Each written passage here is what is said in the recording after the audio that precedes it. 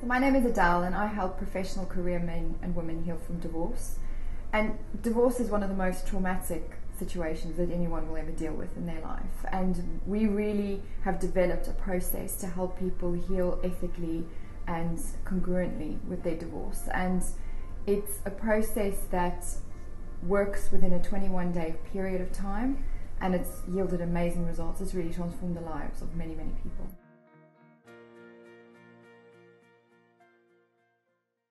So my background is I've spent the last 11 years working with some of the world's largest companies as a change management specialist.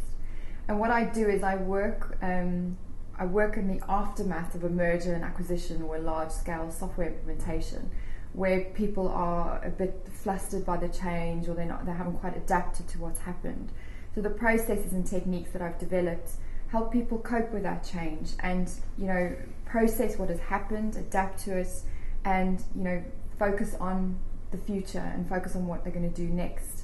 And a lot of these processes, they work very successfully, and they still work today in organizations that I've worked in.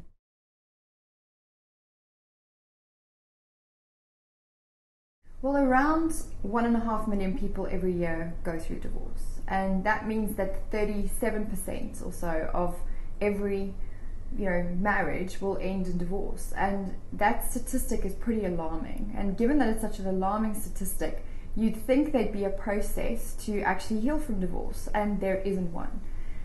So what I developed was a process that works over a 21-day period that takes people through very clear 3 stages of healing. So the first stage is the stage of the cocoon. So we help the person develop a cocoon around themselves so they're protected, and I'd say they can handle life's knocks a little bit better. So the cocoon is the first phase. The second phase is the period of metamorphosis. So that's when they move into that place where the change can occur, and they can withstand the pressure of the change because of the foundation of the cocoon that was in place. And once the metamorphosis has occurred, then the last stage is called release.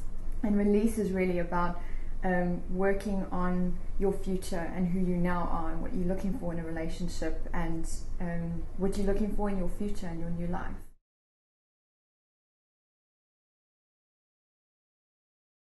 Yeah, so I was married for 7 years, and my husband and I had a wonderful marriage. For all intents and purposes, we were very, very happy for those 7 years. The thing is, there were some key events that we stepped over very early on in our relationship. So things that happened, resistances that occurred between us. We never dealt with them. And when you don't deal with things like that, it causes strong and large resentments to build up over time. And those resentments formed a big kind of chasm between us. But on the surface, we didn't deal with it. We had this kind of distance between us, but we weren't dealing with it. And what eventually happened was a lot of that led to him cheating, and he was unfaithful many times during sort of the last 3 years of our marriage.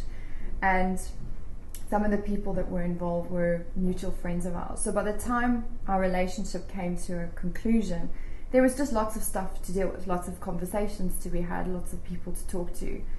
And I think what was amazing was he was very, very honest with me, which was a very brave and courageous thing to do, because most people don't want to be that honest. They don't want to be that radically honest with anybody.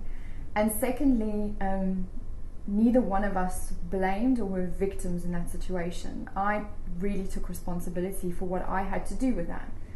And it would have been delicious to just revel in, this situation. I would have had loads of people running to my rescue and feeling sorry for me.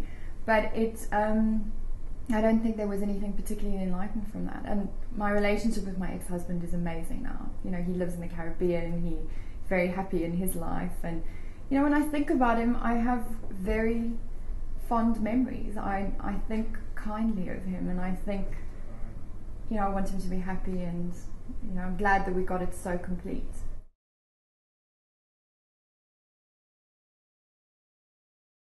Yeah, and I think for a lot of people it's a very confronting notion. It's almost you know, how could you trivialize the healing process? And this, to the contrary, it's not trivial at all. It's actually, the program is being designed very, very carefully. It's a very intensive 21-day program. And the principle of it is, you know, if you have a Band-Aid, you have a choice. You can slowly peel that Band-Aid off one step at a time, and it can take many, many years. And for many people who are healing from divorce, they heal as best they can. They do what they can. There isn't really a process. They might see a therapist. They might, you know, do what they can to heal, but it could take forever. I have clients who, you know, one client was 17 years she wasn't healing from her divorce.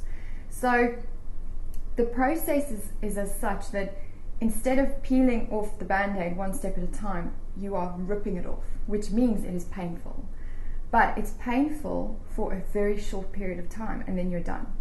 So how it actually works and how it's possible is there are 3 key principles. You need to focus with strong intention on healing.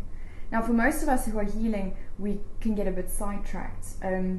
You'll dip your toe in the strong emotions, and then you'll run away and go and do something else. And there's a lot of kind of short-term emotional avoidance tactics that human beings have to avoid dealing with the emotion. So the first principle is we allow our clients to be in that space of focusing intensely on their healing.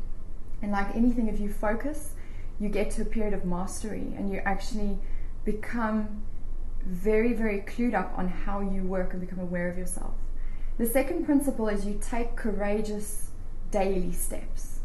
Now that's also key. If you take courageous weekly steps, that's fantastic. You know, then you will heal in a matter of weeks. But if you take courageous daily steps, you can heal in a matter of days. And that's why if every day you dedicate 90 minutes, that's all it takes, 90 minutes, and it doesn't even need to be in one go, it can be across the day, but you need to focus, and you do that work, it can happen. The third principle is around the clock support. So for a lot of kind of therapies and counseling and programs that are out there, it's, you know, once a week, or, you know, and healing doesn't happen that way. It's not linear. Healing happens in an instant. It happens chaotically. It happens at 1 in the morning. It happens at, you know, for 20 minutes in the afternoon. So we have a team of what we call divorce angels, and they're available, you know, so if anybody needs support and they want to talk to somebody, they have that support. So I think those are the 3 key things that you need to actually cause that healing to happen within such a short period of time.